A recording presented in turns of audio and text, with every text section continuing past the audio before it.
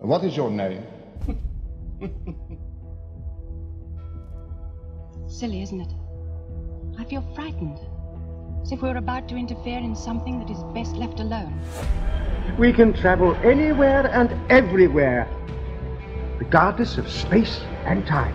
And if you like adventure, my dear, I can promise you an abundance of it.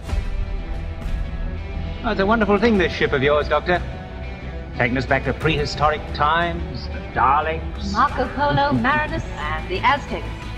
Well, there you are, young man. What do you think of that now, eh? A Viking helmet.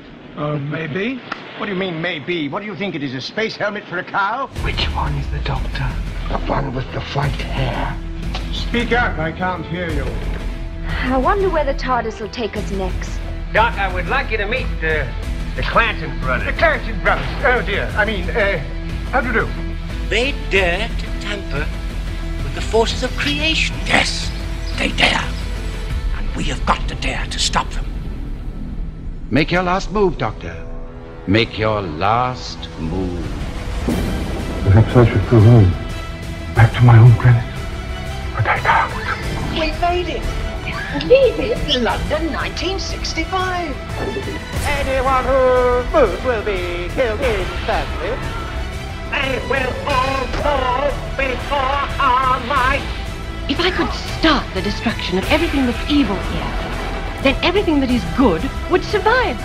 What you are trying to do is utterly impossible. I know. Believe me, I know. The only pleasure left for you is death.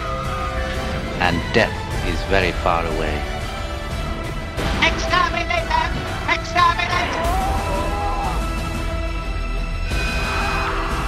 I'm afraid, my friends, the Daleks have won.